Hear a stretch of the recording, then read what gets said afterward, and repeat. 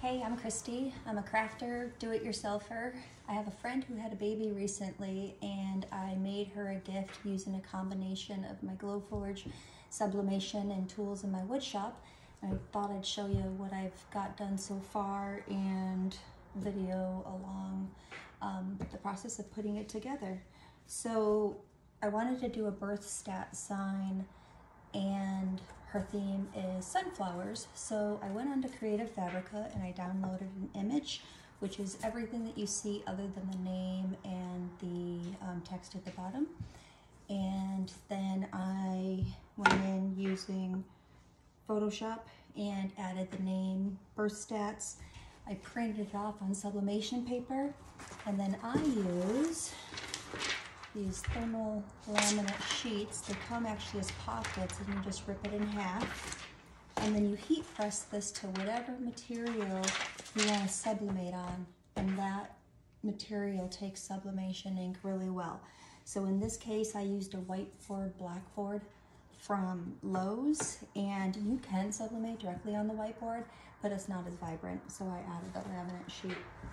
So with the Glowforge, what I did is I cut out the whiteboard, blackboard background, and then I made this little frame, the coral one, that goes around it. So that was also cut out with the Glowforge. And then the woodshop tools, I took just furring strips. They're the 1x2 furring strips, right? And I have a router table. There's another video on my channel that you can watch me making one of these same frames, but with mitered corners. So let's see. On the two ends, I go all the way through because they're hidden. And then on two ends, I plunge it so that when they're stapled together, you don't see the gaps. And then the other thing I do is make sure that I have kind of a wider side and a little more narrow because of where my groove is, so I make sure it matches up on all my sides. I have here some E6000, which holds up really well for long-term use. I'm going to try to get it into the grooves with a toothpick because it comes out like kind of rubber cement if it seeps out of your grooves, and I don't want that to show. And then I'm going to secure it with my nail gun. So because I put 2 layers here with the frame and the background, I actually, and because of the size router groove that I use, I have a pretty tight fit. So when I put this together, I know I'm going to be kind of pushing and squeezing a little bit to get it to fit. So I'm gonna start, and this stuff is messy and I'm already making a mess. I might jump up and go grab a paper towel. So I'm going to fit one of these ends in first. I'll be honest with you, usually I use super glue, and I might switch to that. E6000 I think holds a little more securely, but this sign is so lightweight that it doesn't need a lot of hold. And if you're really sensitive to chemicals and smells, this glue does have a bit of a scent. And you don't need a whole lot of glue, you just need enough to keep your project down in there because you are going to staple your 4 corners. So this toothpick method is not really working for me. I think I'm going to probably run and go get some super glue. Yes. That's just what happens sometimes during projects.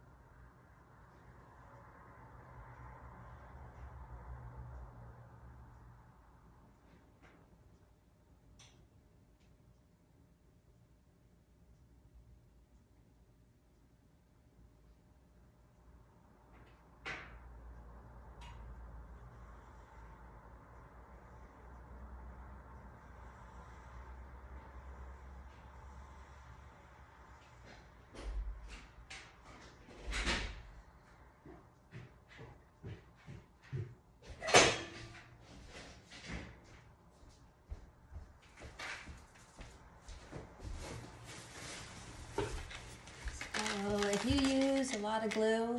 I get these from the Dollar Tree online. I get a case, I think it's 24 of them. It's a 2-pack in there for $1. Well, it's gone up to $1.25 now, so whatever that comes to for 24. I buy it by the box and have it, I'm pretty sure I had it shipped to my house and not the store.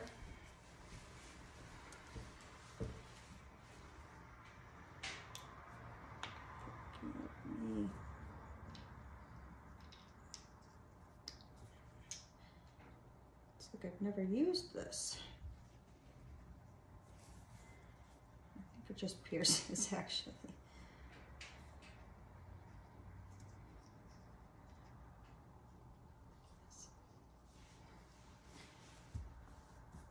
Okay, so this goes in a lot easier. The gel is easier to control, in my opinion, than the other original super glue that just comes out so much runnier. So this just is my preferred, but I still use both.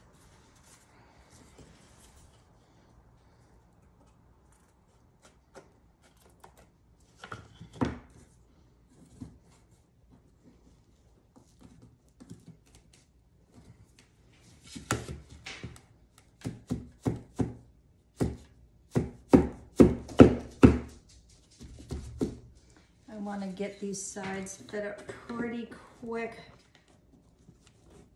I'm not going to glue them yet, but I want to make sure I'm far enough over on both sides. So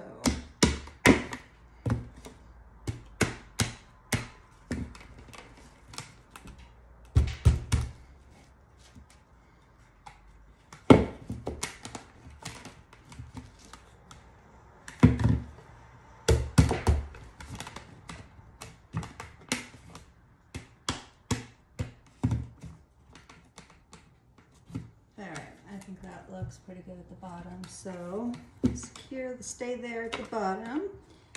And now I'll take out one side at a time and actually glue them.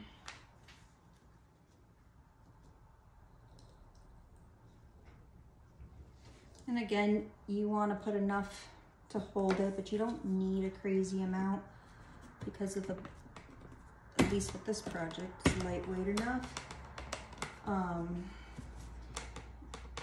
But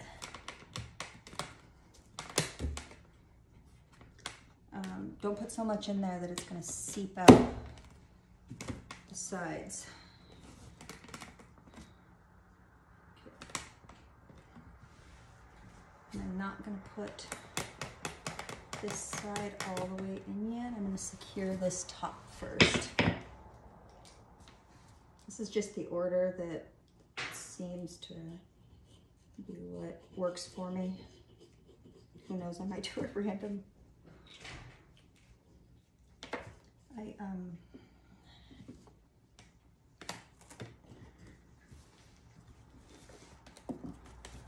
Turn it upside down now.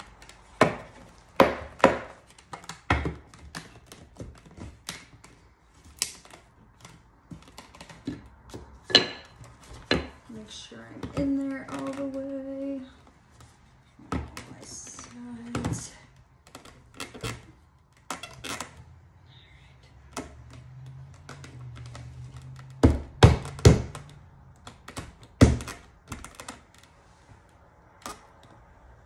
All right, I have one more side to secure.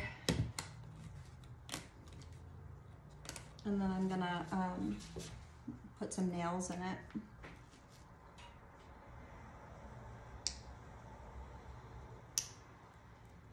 So I was able to do all 4 of these sides and still have probably a third of the tube of super glue left. So, and they're small tubes.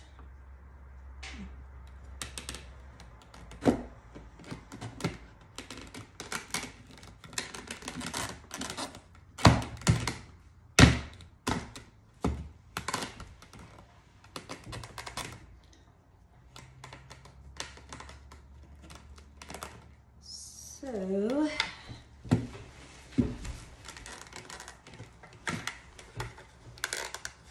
make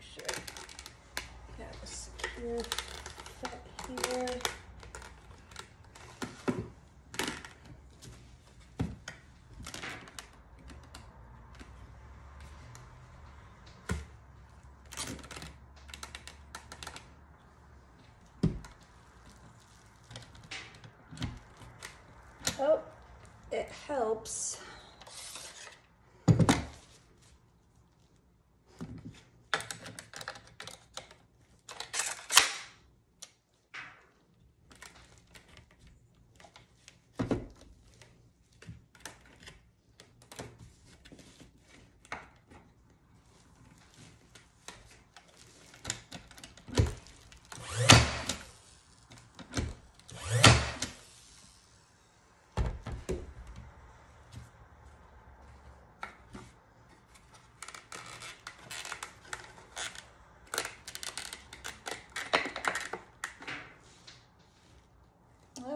That one didn't stick very well. We're going to do that one again.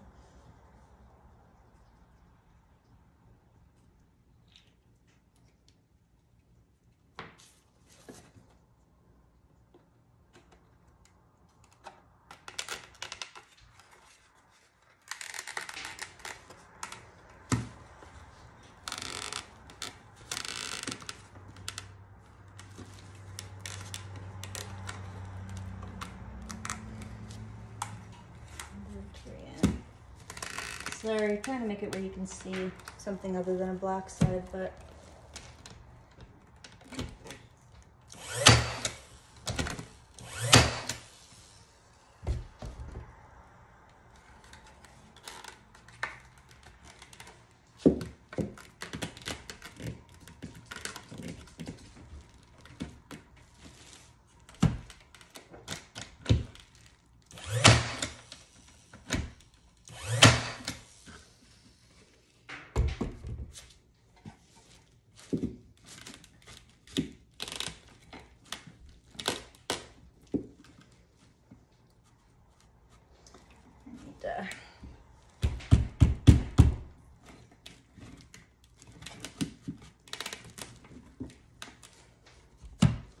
I'm not sure I squeezed my other side in as tight as I want to for my gap. I might need to do a little wood filling this year.